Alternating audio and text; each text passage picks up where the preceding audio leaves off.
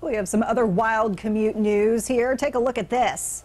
Oh boy, truck driver, came face to face with a fish in the windshield.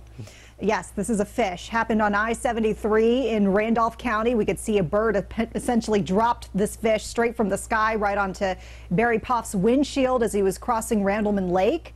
This video was posted on social media by Ward Transport and Logistics, a trucking company based in Charlotte. Now, as we can note here, the video doesn't have sound, so it's unclear how Barry reacted to the fish smack. But, Chris, it's probably a good idea that my reaction was, oh, anyways. man. There's only one way to react if a fish smacks your windshield. Not often does that happen. Well, I don't know how to really top that. That was one of the more interesting things I've seen.